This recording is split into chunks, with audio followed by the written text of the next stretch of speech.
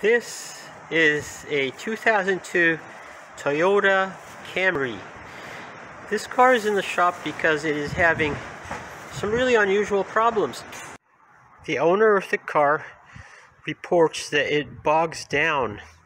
We took the car for a test drive and we found, using a scan tool, that the fuel trims were oscillating almost randomly all over the place.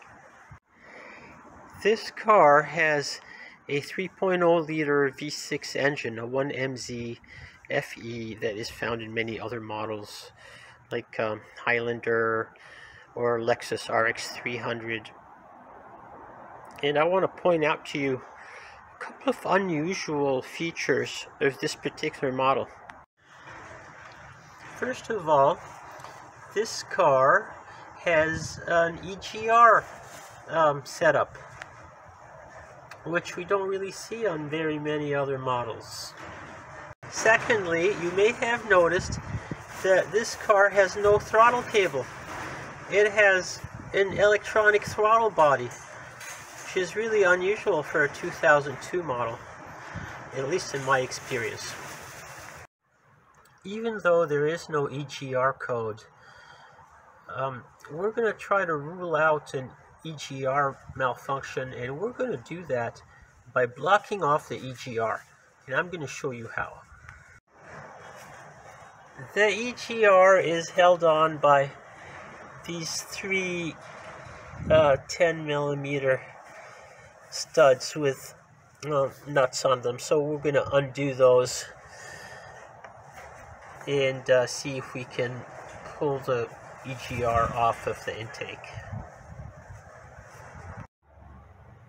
So we've undone the bolts and we've pulled back the EGR pipe, but not far enough to get the gasket off of the mounting studs.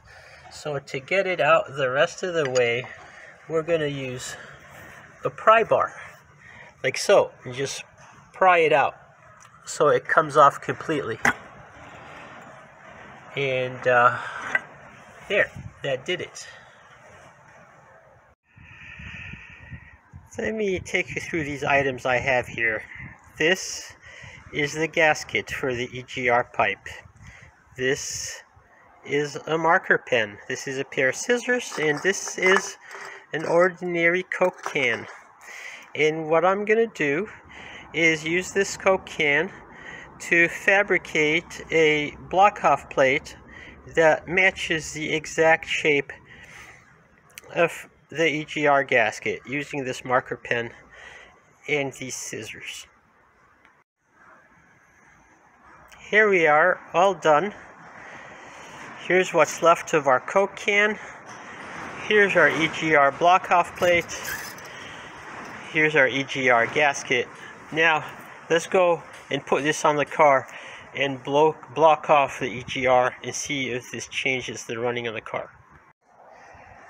Alright, so the EGR with block-off plate is back in place, and we're going to take the car for a test drive.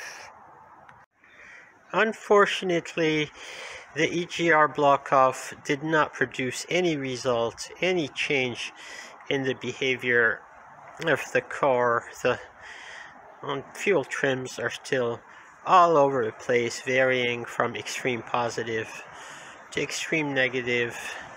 And we still don't know what's going on, but at least we have ruled out the EGR system. Thank you for watching.